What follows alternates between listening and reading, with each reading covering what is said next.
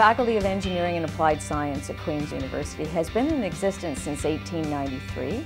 We have 2,700 undergraduate students and 550 grad students.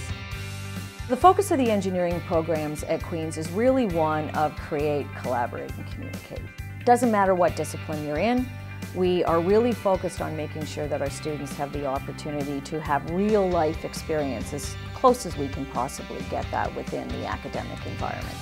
The programs within the Faculty of Engineering and Applied Science are all accredited through the Canadian Engineering Accreditation Board, and we have 10 such programs that we jointly deliver with the Faculty of Arts and Science. These come from both the traditional disciplines, mechanical, civil engineering, chemical engineering, electrical and computer engineering, as well as we have 4 engineering science programs which tend to focus a little bit more on the theory and are unique programs to Queen's. Queen's Engineering is quite unique in the way its program is structured. Students come into a common first year, but the unique thing is that they get a free choice of discipline going into their second year. Students come in, and at that point they're doing all the basics that we think are really important for an engineering student to know. So all the basic physics, chemistry, math, that kind of thing. In addition, we have found from industry that what they really want is our students to also be able to communicate that information when they're out in the workplace. And so we've initiated a professional skills spine in our program where students right from the first year will learn about how to design, how to work in teams, how to work on projects, and how to communicate your results across to others.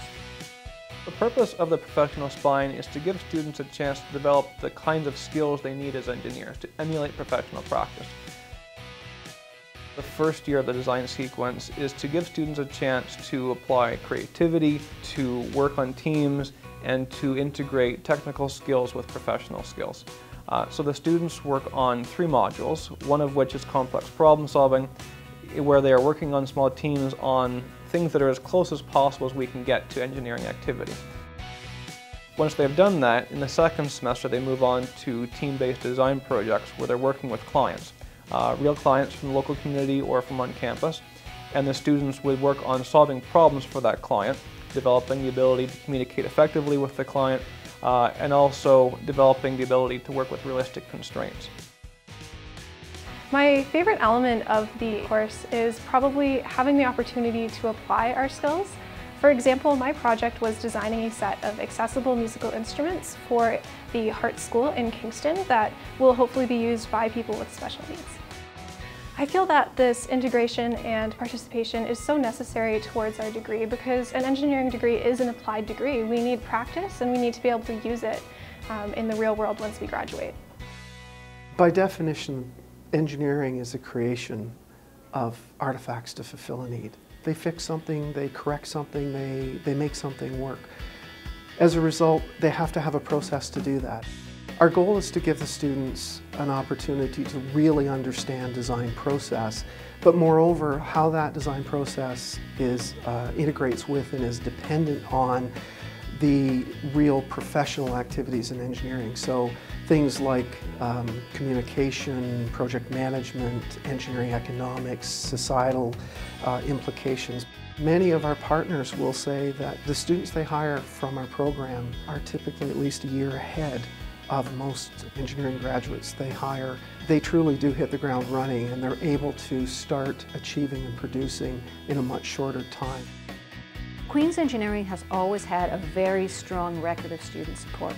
And in the last few years, we've qualified this or quantified this into our 10-point student success model. These points include everything from J-section, which is the opportunity for students to actually rewrite exams and do courses over again in winter, as well as we train some of our third-year engineers to be peer counselors for learning skills for our first-year class. So they work one-on-one with our students. Our community is unlike any other. The support here is the most amazing thing that you'll ever experience. When you come here, you feel like such a part of a team, and you really do work in a team. The community here is great. Everybody's so friendly. You're able to get help from professors, from other students. Everybody's so incorporating, and it's a great place to be. We started up an Aboriginal Access to Engineering program about 3 years ago. And what we do here is we support Aboriginal students through their education, and we encourage through outreach Aboriginal students to think about engineering as a career.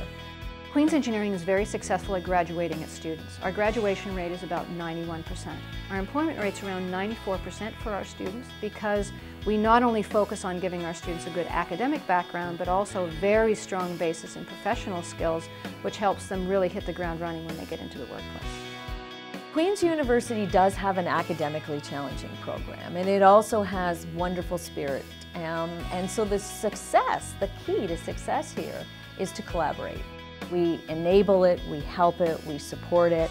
With the spirit that's here at the university and the support systems we have, we really focus on student success.